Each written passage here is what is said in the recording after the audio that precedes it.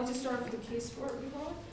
So for significance A, he said that the telescope is efficient and that we can use other methods. First of all, they're arguing solvency on significance, which means the argument can't count. For B, they said that there's lots of food here and we can use Earth resources. They have no evidence to back that up, so we can't really use the argument because they have no arguments.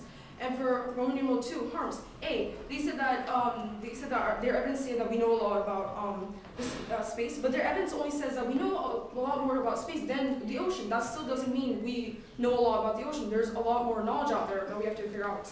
And for B, they said that their evidence is from 2011 and ours is from 2009, which is more recent. But I would like to state that you can check our case. Our evidence is from 2011 as well. So there's nothing, and we had 2 evidences.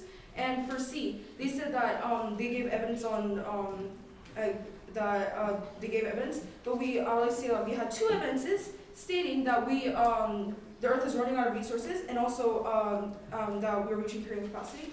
And for inherency, they said that their evidence stated that since people don't care about space exploration, they sent the telescope.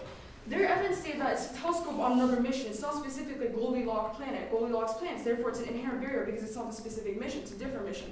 And they said that we shouldn't worry because we have a lot of knowledge. First of all, we can never stop learning. If we stop learning, if we stop gaining more knowledge, we stop growing. We stop advancing as a nation. We can never stop learning. And for second of all, they said that we had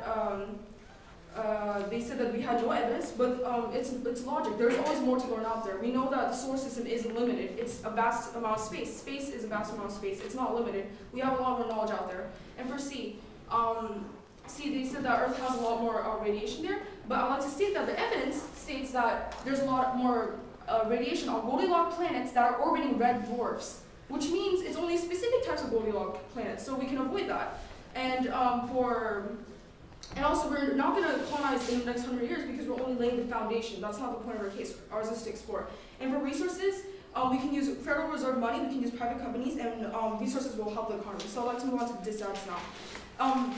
Their first point in the disad, they said that radiation causes cancer and all that. But I'd like to say that, again, their evidence stated that only Goldilocks planets orbiting red dwarfs, meaning we can avoid that. We can colonize other Goldilocks planets that are not rotating red dwarfs. And we're already subject to X-rays here on Earth. We're exposed to X-rays every day, and people here on Earth still have cancer. So therefore, this has no impact on the status quo, the current situation. It has no impact, therefore it's pointless.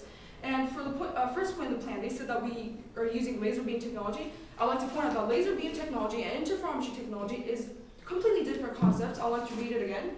It says that it will work by combining the lights of 5 telescopes we'll have. So that is not laser beam technology.